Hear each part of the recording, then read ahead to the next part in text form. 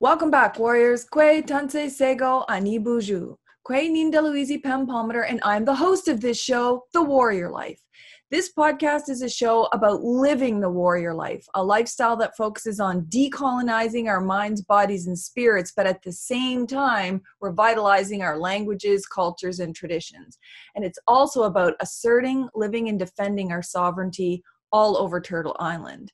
And in the last few months, we have been focused on what is happening on the ground on Turtle Island, from Trans Mountain Pipeline on Secwepemc territory, Coastal GasLink Pipeline in Wet'suwet'en territory, to violent OPP interventions at 1492 Land Back Lane in Haudenosaunee territory, and the ongoing violence and terrorism against Mi'kmaq people from non-native fishermen. To say that we are fully engaged on the ground would be an understatement. As Native peoples, we all have a different role to play in defending the rights of our nations, which includes defense on the ground, supplying land defenders with food, providing research for advocacy, representing them with lawyers, raising funds, public education, and you name it. We're engaged at every level. And it doesn't matter what skill you bring. We're always stronger together with our nations when we wrap our arms around those who take the biggest risks on the front lines. And today's guest is one of those people who rallies around her nation every time in whatever way she can, and still finds time somehow to support and mentor other Native people, especially women, in similar struggles. Bev Jacobs is a dear friend who I have admired and followed for more years than I can count. She has represented a strong, powerful Native woman who's helped lift up an entire generation of people who have come behind her. Her work has always centered around ending gendered colonial violence and also restoring Indigenous laws and traditions, which is super important. Not only is she an associate prof and associate dean at Windsor University Law School, but she somehow also manages to practice law part-time from her home community of Six Nations. Many of you already know her and will remember her as the former president of the Native Women's Association of Canada, and you would have seen her work at the international level advancing Indigenous human rights.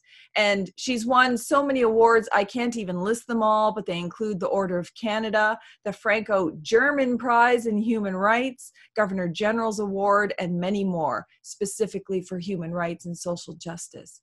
Now, Bev is heavily engaged in supporting the Haudenosaunee at 1492 Land Back Lane as the people on the ground try to protect what little land they have left from being developed and ultimately lost forever. I don't know how you even have time to be on this show, Bev, but I'm really thankful that you're here. Welcome to the Warrior Life podcast. Thank you, Pam. Yeah. Thank you so much. And maybe you would like to introduce yourself the way you traditionally do, and maybe tell us a little bit about the nation that you're from. Okay, sure. Yeah, I'd like to introduce myself in my language first. Scano Swakwego, Giaso Gawankuse, Giangahaga Nyagwait Shoutda Haudenosaunee.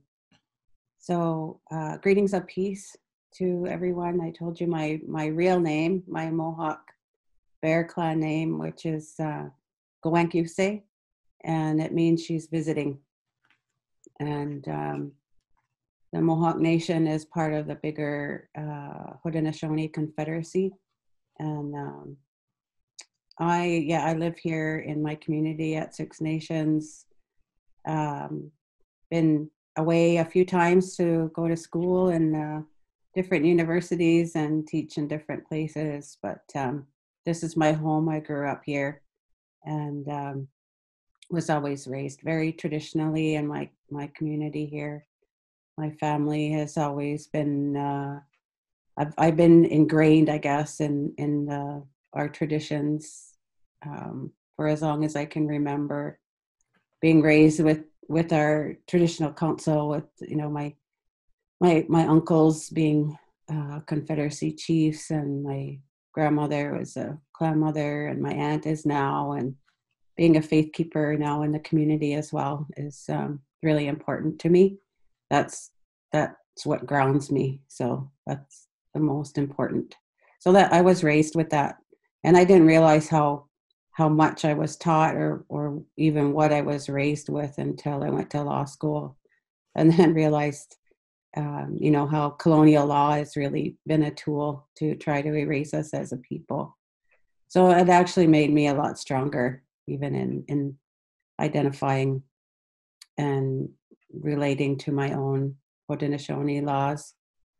Yeah, I'm really glad that you raised that, because I found the same thing when I went to law school. I found myself thanking myself, oh my goodness, I learned so much from my family. If I hadn't been grounded before I went to law school, I could have been lost in this mythology and ideology and not have known the difference. So like you, I'm really thankful. And it's clearly you were well grounded before you went to law school with that kind of background in your family. Yeah. So I'm wondering, there's a lot of people who, look at people from a wide spectrum in terms of all the different Native people doing different things, at all different ages, and they look up to them and the work that they do. And I'm wondering if you wouldn't mind sharing a little bit about your path to where you are today. Like, what was your journey like? And what are some of the challenges that people can expect along the way? Yeah, it's been a pretty amazing journey, I would say.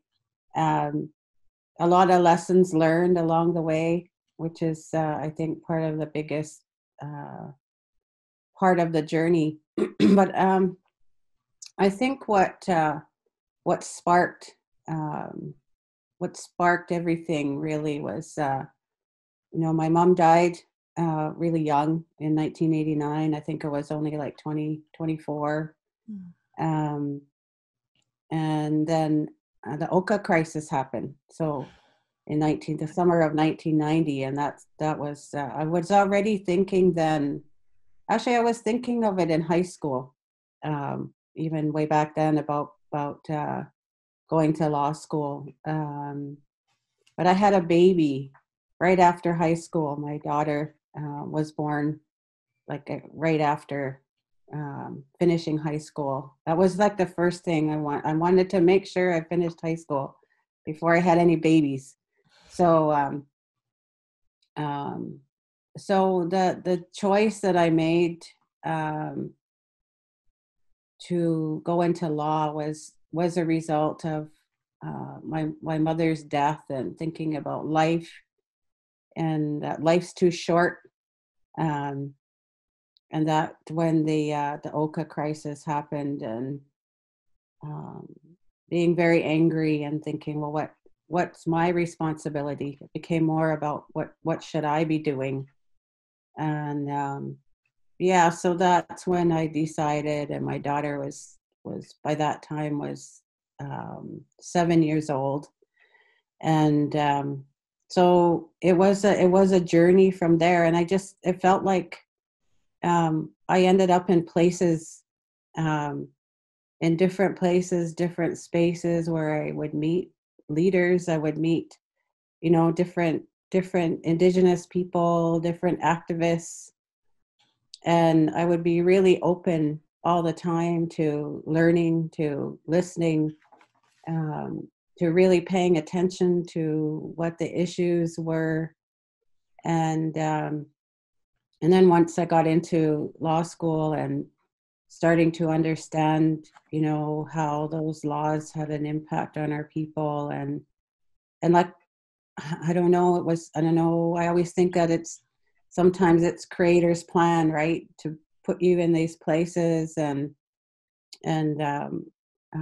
in leadership places, and it was just, okay, all right, I guess this is what I got to do. Or someone says, come on, we need you to speak up over here. And it was actually, there was a few mentors that I had, like Patricia Montour, Sylvia Miracle. They were the ones to teach me about having a voice, because I was really quiet. I was a pretty quiet person before I went to law school, and I found my voice. And once I found my voice, it was like, wow, I was taught a lot, and they were the ones to help me and to remind me about using my voice. And that's part of our laws as Haudenosaunee people, is being very good orators, being able to speak and being able to talk about our laws in a really powerful way. So, finishing law school, I didn't want to practice law. I thought, how could I be ingrained in a system where it's not helping our people, and in fact, it's oppressive, and that's when I decided to do my master's, and that's when I focused on the Great Law, on Haudenosaunee law, and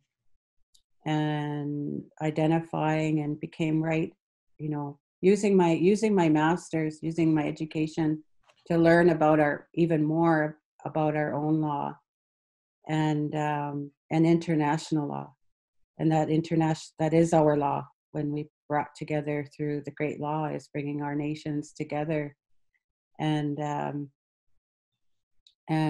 so, like, again, it was just being put into those different spaces and places, and finding my voice and presenting, and just became bigger and bigger and bigger.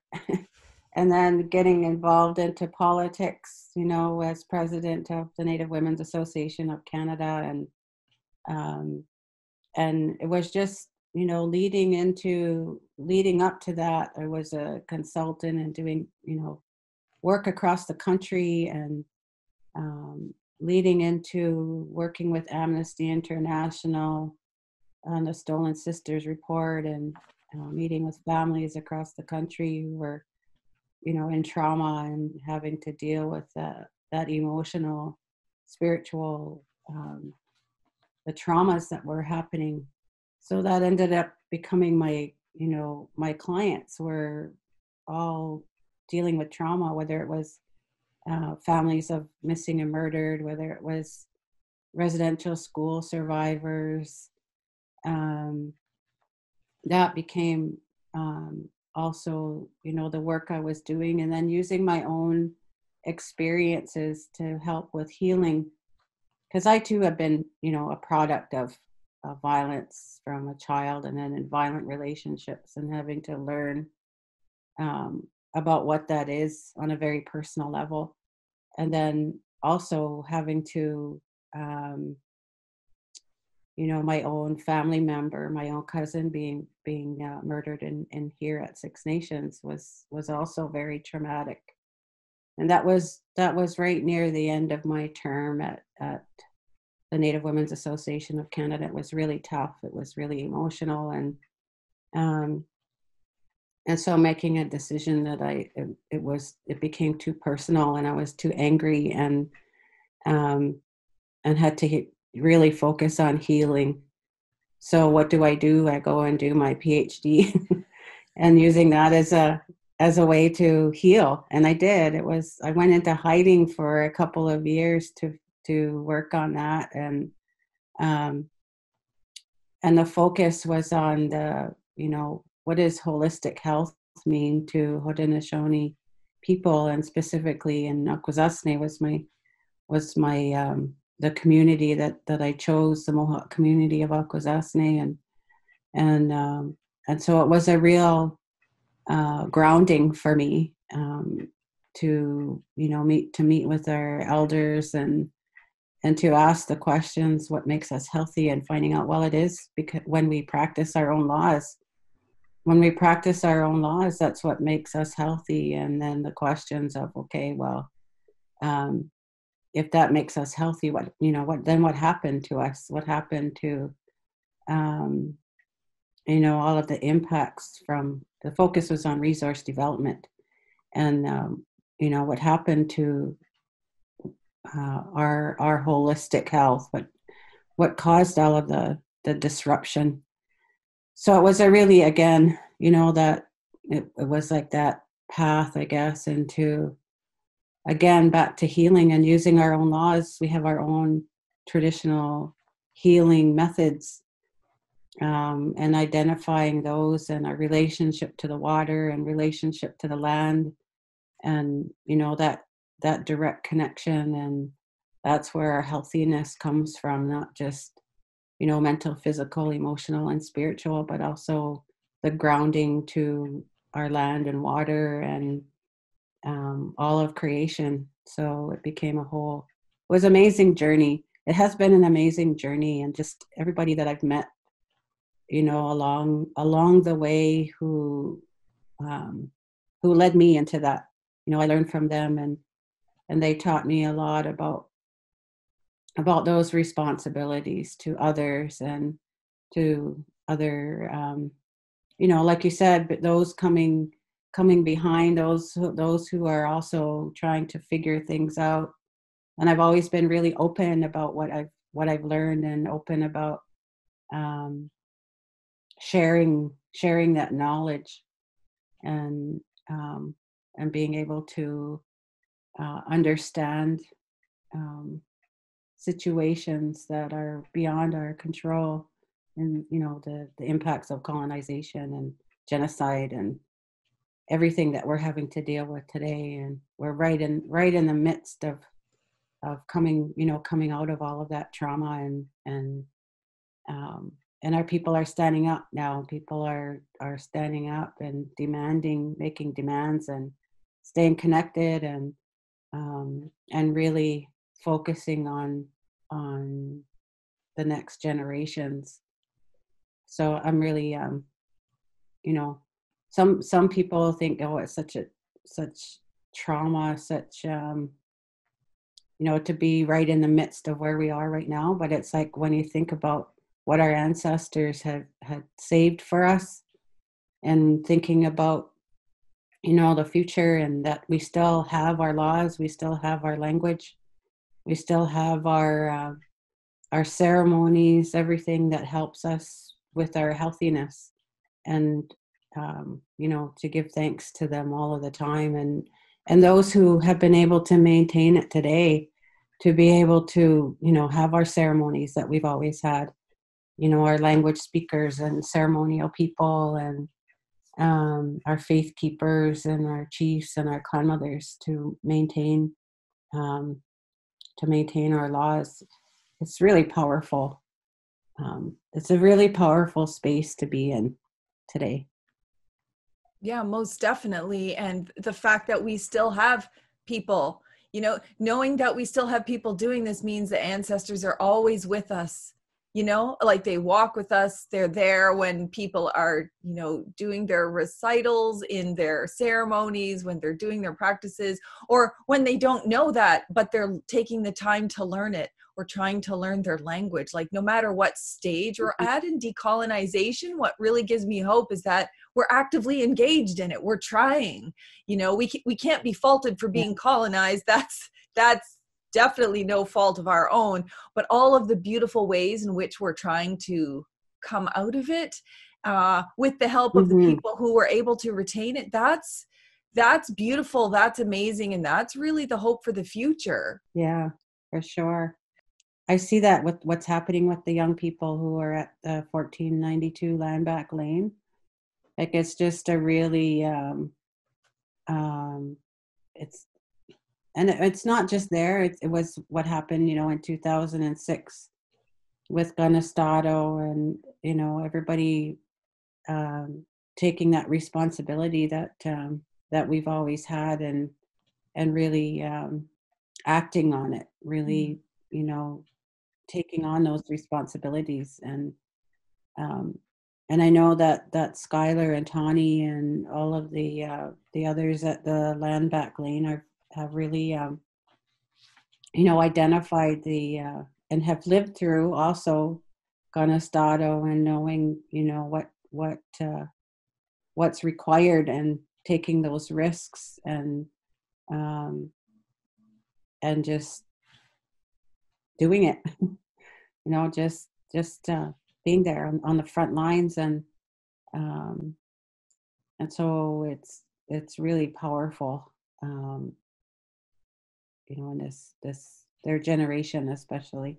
Do you think that the Canadian public truly understands the risks that people take when they go on the front line? Because you've got the police boards calling them terrorists and government officials saying they're rogues, always trying to vilify us. So that's nothing new. We've land defenders, water protectors, even just Indigenous people in general. We've always been targeted as threats to national security. But do you think Canadians, even allies, truly understand the risks that people take when they take up that responsibility to go on the front lines and risk their personal safety?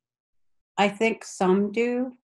We have lots of allies, lots of those who are, and I think they've been educated. That's where I see the difference, are the ones who are educated, who have learned about the true history, who have learned about our relationship to this land and this territory. And, but I don't think all Canadians understand. I don't think all people understand, because the education system didn't allow them to learn about it.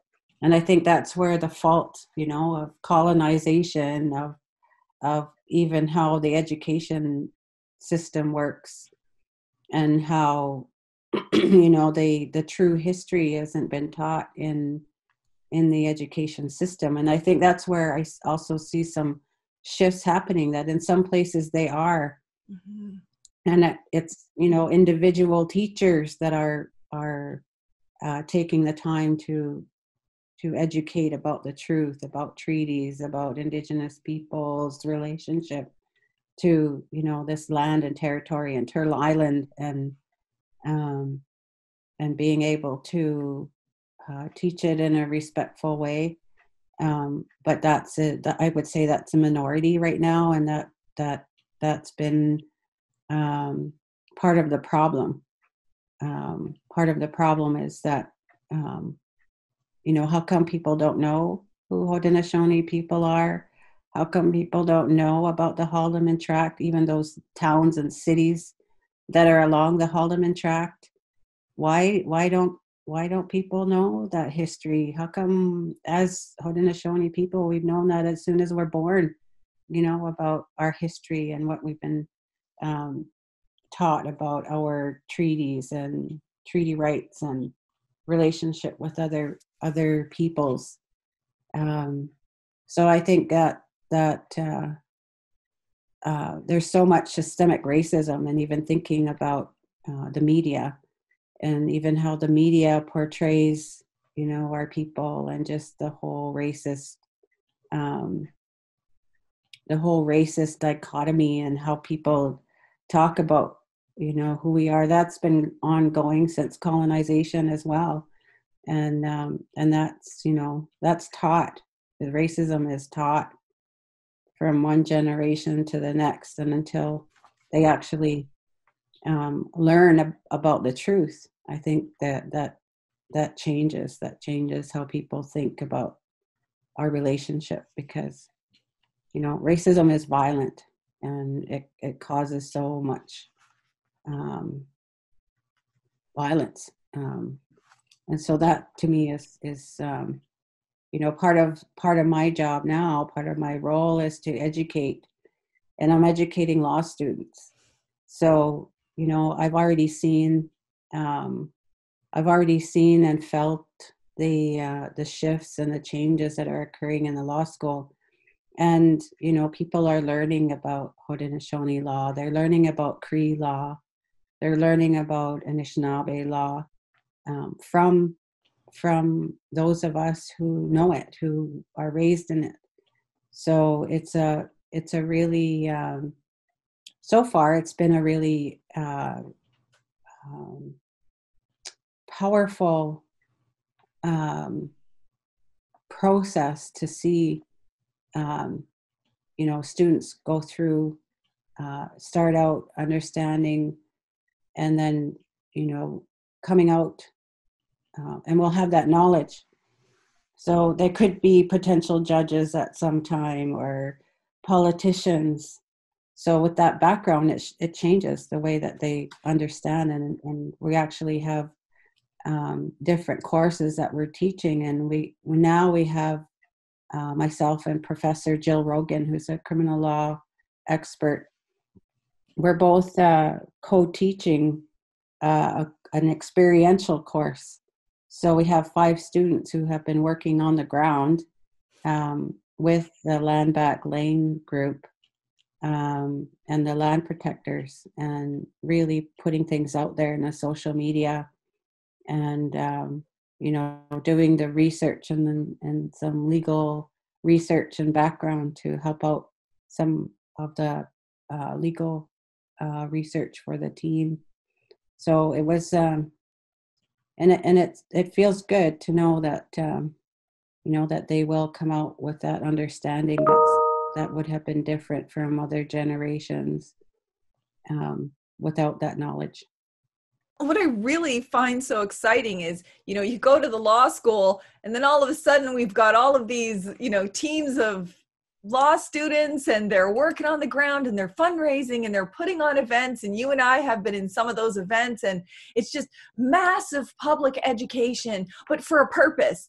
It's for a purpose, for action. So not just for information. It's not for entertainment purposes. It's literally, here's what you need to know. Now that you know, let's put this into action. And we're not just preaching it, we're actually doing it. So you are reshaping the role of lawyers, the role of law, from this ancient view that they just come to court in this adversarial situation and everyone represents each other's views and go away. But it's actually action on the ground. It's preemptive, it's holistic, it's being part of the community. It's a wonderful way to look at advocacy and being a lawyer and being a law student and what their responsibilities are, as opposed to the really old idea about it just being for individuals and getting a job or making a living, that this is really impacting people's lives in this way. Yeah, for sure. And it's you can see when actually what right from day one, when we first see the students coming into, well, before this year, seeing students coming into the law school, and the excitement, and then once they start understanding, because they're not quite sure, when they know that it's a mandatory course, Indigenous legal orders, they're not quite sure what the course is going to be. And then once they start understanding that it is directly related to Indigenous people's laws coming from our territories and our land, and our, the way that we relate to all of creation, and they see the whole different way of thinking about law, and that it becomes a real grounding for them. So every Friday morning they know that they're going to be led by an elder who does an opening and grounds them, that it's actually very different than any other law course where there's nothing like that. And then also to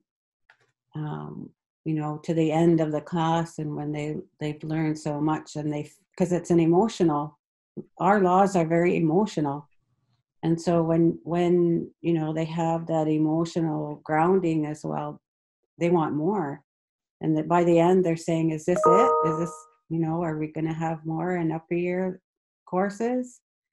And so we're working on that now. So we are going to develop very specific courses in upper years. So, but just seeing that, as they go through their 3 years, and just the eye opening and the light bulbs going on, and their awareness is powerful. And I really am happy about that, about their and not everybody, like there's still some real some resistance to it and some real, how can this be? This can't be this way, like, because they've been so ingrained in what they've been taught. But I would say overall, in the last, so this is going into my 4th year at Windsor Law. I'm teaching Haudenosaunee law specifically. Has been very powerful and very making those connections with students, especially the development of these experiential courses at Windsor Law, to be able to to also to mentor mentor the students. All of them are women, young women in this course that Jill and I are co-teaching. So you can really see the I guess their understanding of our laws, and then they start questioning, well, if this is the way it is according to Haudenosaunee law or Indigenous law, then how come this judge over here is acting the way he is and saying the things that he's saying, because they were directly involved in the hearing, the injunction hearing, and they couldn't believe it. They couldn't believe what the judge was saying, what the judge ordered, and not allowing Skylar to present his evidence in the court. And they're saying, what precedent, what part of civil procedure is he following? And I say, he's not. He's not. He's just, it's his court. It's his order. And it's just, it's the way that the realities of the courts and laws and judges have been able to totally eliminate, annihilate any voice of Indigenous people. It's so incredible. I mean, they're really lucky to have you, because not only are they learning Haudenosaunee law from an actual Haudenosaunee person, but they're also learning about law in the lived actual context and how it rolls out on the ground. And there is literally nothing more eye-opening than educating people about the real history and the real truth, and then let them then watch a court with those eyes, because then they can't help but see it differently, even if they're resistant to the teaching. Once they know, then it's like, wow, the injustice, the grave injustice is just so obvious. It's just sitting right there. It's just about giving people the background information so that they can see it in that way that hasn't been ruined by the national myth and colonization and racist ideologies that's so ingrained they don't even know that it's racism until they are given the tools so that they can actually see it themselves. And part of this, I guess, we're talking about, education and of students and us being a part of it and all of this lived education. But there are some elements in our society, and I would say every level of government and government officials, who know exactly the history around 1492 Land Back Lane. I mean, the federal government, the provincial government, and the local municipalities all know what the Haldimand Tract deed is. They all know that it's not a claim that it belongs to Six Nations. They all know that what they're doing is wrong, but they continue to keep making the exact same decisions. And we know that it stems in large part from racism, but it also stems in part from, this generation of power and wealth at any cost, regardless of whether they have the right to do it. And, given that we know that it's not just about education for public officials, how important is it that people like you and your students and allies like me and other people wrap our arms around Skylar and Micah and all of the people at 1492 Land Back Lane and support them in whatever skills, ways, and talents that we have?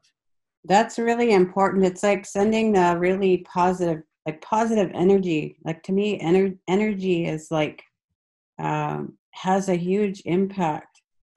So when we have all of this like real negative racist energy around us, it's like when you throw that love over here, throw that kindness and compassion, and it makes a huge difference. Like the more prayers that are being sent, the more, like if you can't come here, and a lot of people aren't able to come, that's sending that real good energy, is felt. And that's one way to help. Our, the prayers, the ceremonies, like I said, the love and the kindness is felt. But also, they're starting a winter camp now, so sending all of the winter gear, anything that can be used in the winter time. There's a whole there is a fundraising effort, sending, the funds that's needed. So there's what the total number is now of land defenders who have been criminalized. So they all have to hire lawyers. So, both Skylar and Micah and Tawny and Courtney, the ones who are right in the midst of it all, and all of them being charged now, and they feel responsible, almost that responsibility for everyone else who have also taken on that that responsibility to protect the land and the territory, and they become criminalized. They're raising the funds for the criminal law lawyers, right? And people don't realize how much they cost. Lawyers do cost a lot of money because of the skills that they have, and the skills that are required to help them through that process. And it's a long process. Again, a whole colonial process of adversarial, violent process. So with over 30, maybe even up to 40 land protectors who have been criminalized, if they haven't paired up with another lawyer, that's 40 lawyers, 40 legal representation in every, because it's individualized as well, right? And every individual goes through the process. That costs a lot of money. And also now with the civil side and the injunction hearing, and Skylar being ordered to pay all of the other lawyers' costs, which is ridiculous. That would help to address all of that. So, but the money and the resources and everything, to me, even, that's really, really helpful. But I still feel like the positive energy is also what helps us to have to deal with this on a daily basis. And I'm here in the community, and there's always worry, right? Because we're living in this police state over here where the OPP are all around the whole community, and it's like I don't want to use this kind of mentality, but like the Wild West, mm-hmm. right? And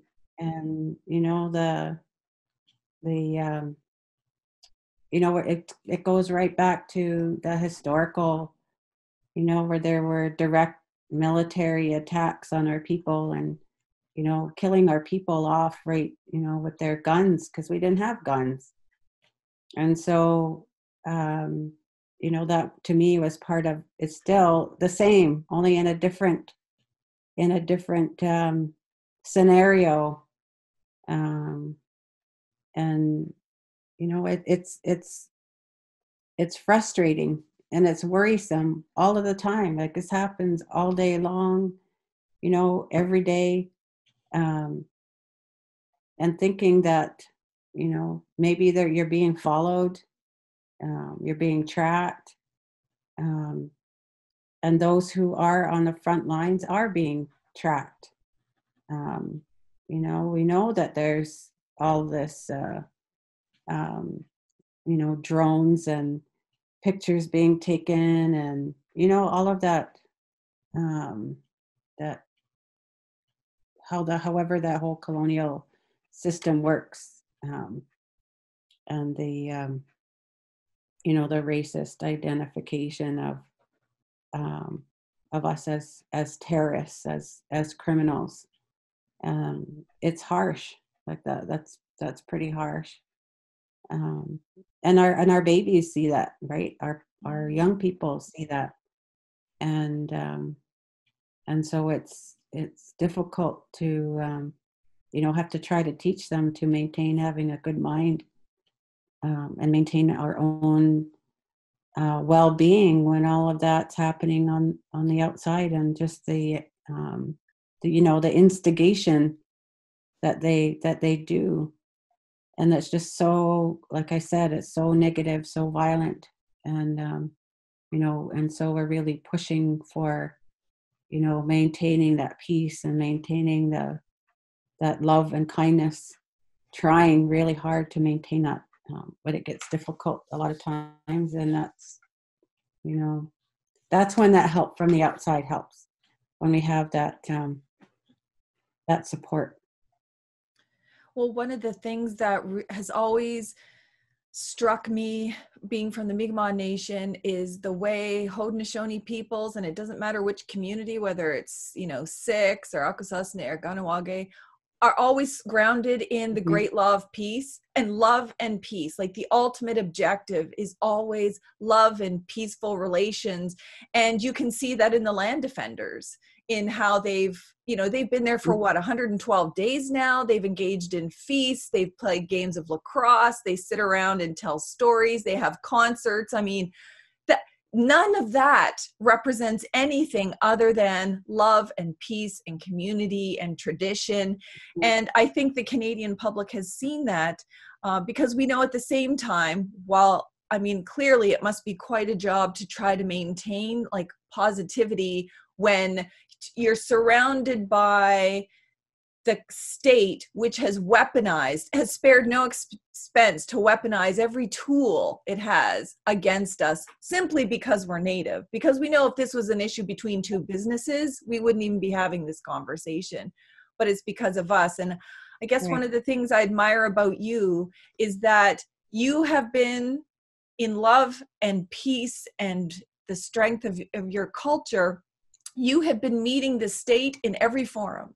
So you're grounded in your traditions, and that's a form of resistance. You're mentoring other people to come up behind you and inspiring people like me, which is another form of resistance and empowering others. You're confronting them here in Canada's courts, but you've also been at the United Nations and around the world. You literally don't give Canada a break. You're just like, okay, you're going to create another forum and another tool, and you're going to weaponize something else. Well, I will meet you in every place. And that is inspiring, despite the challenges and the difficulties and the unfairness that it is to us. I am so thankful for people like you, Bev, that shows that we don't have to just pick one forum. We can literally meet them on every forum and challenge them until we are ultimately successful. And we do have wins along the way. And I think just the fact that 1492 Land Back Lane people have been there for 112 days, that like every day is literally a victory and a celebration. It's a reoccupation and a reconnection with the land. And I can't thank you enough for what you do, Bev, for all of us. And I think that's representative of the Haudenosaunee people, because one of the things I told Skylar, it's like, in the middle of the OPP committing acts of violence, Skylar still finds time to post on social media and make statements about standing in solidarity with the Mi'kmaq on the East Coast or the Wet'suwet'en. Like, we still find time to hold each other up even when we're under attack. And I think that's one of the things I love about our people, but I love about you, because I know you will always be there for everybody else. And I really appreciate that. Thanks, Pam. I know that I really believe in the strength of our ancestors, and I know that they're always with me, and like, no matter what I do, no matter where I go, and I hear them all the time, and they're telling me to say this. Don't be afraid to tell Carolyn Bennett off. Like, tell her because you invited her here. You make her responsible for making those connections here in the community, and and doing that in all different places and spaces, because that I carry that with me wherever I go. That's what I've been taught. I've been taught that we're all equal, that we're all the same, that we're, no matter where we go, no matter where I go, it's, the same. I say the same thing everywhere that I go, the same message. And I still, feel the strength of my ancestors with me all of the time, everywhere. And we're so thankful, because when they walk with you, you're walking with us, and that means they're walking with us. And I think all of our ancestors are as united as we are now. It's like, although we're separate sovereign nations, we've all come together with the same common foe. And it's just really beautiful to see how we all come together. And I really, thank you. Okay. Thank you for taking the time to share your personal journey, because it is very personal, but it inspires other people, and for the work you're doing to help people at 1492. So, Nyawan, and thank you to all of the listeners as well for listening, but not just listening, for learning, for sharing these podcasts and videos, for sharing the information. I'll make sure also to post all of the links about 1492 Landback Lane, the list of supplies they need, how you can contribute to fundraising, and other things, other ways you can support by sharing documents and in the media, and in every way you can support and the positive energy. And we will keep track of what's happening at 1492. We will keep working in solidarity. And thank you everyone for tuning in to the Warrior Life podcast. Till next time, keep living a warrior life. Walaliag.